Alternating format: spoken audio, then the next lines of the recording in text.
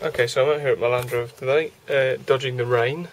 The weather's been very on and off today, to make a little test video for this little 12 volt 150 watt inverter. That should have been $14.99. I got it for £10. Bit of a bargain, I hope. And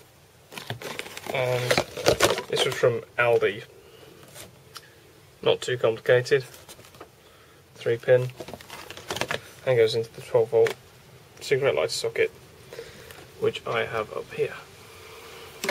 This is permanently wired in, so I don't actually have to have the ignition on to test it. But let's put it in I'll put it in there, and then I'll set up the tripod so that it can be seen. Yeah, that won't. I wonder if that works. Yeah, that seems to work. Okay, well, what happens when I turn it on? Oh, ready. I've got two things to test. First one is my phone. Okay. It's got a USB socket on the front. So if I turn it back around again, USB in, and let's hope this doesn't explode. And it's starting to rain again. That looks promising. It's showing charging. Probably can't see the light. Little green lights show it's fully charged already, but it is charging. That's good. That's a very good start. Okay, that works. So next thing is my Nikon battery charger. It's the main thing I'm going to be using with it, because I'm going to the Nürburgring. So I'll be using that. Keep an eye out for the orange light. Plug it in. Whoops. And there we go, charging. Now this is a, where are we? This is a 240 volt, 0.23 amps charger.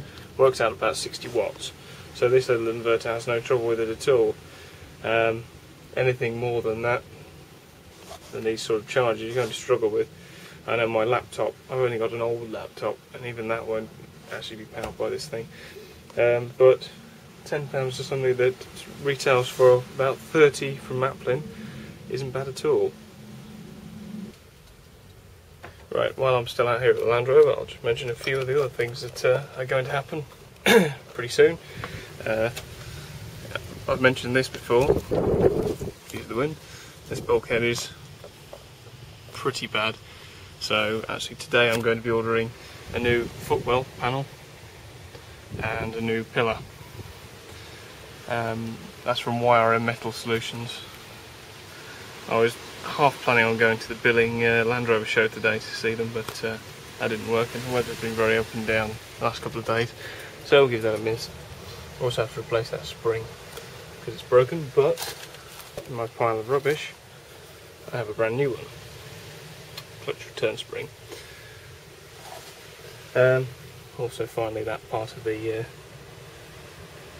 handbrake grommet is fitted back on. That one isn't fitted on just yet. Not much else really happened. That's about it. MOT soon. Hopefully it'll pass this time. We'll see.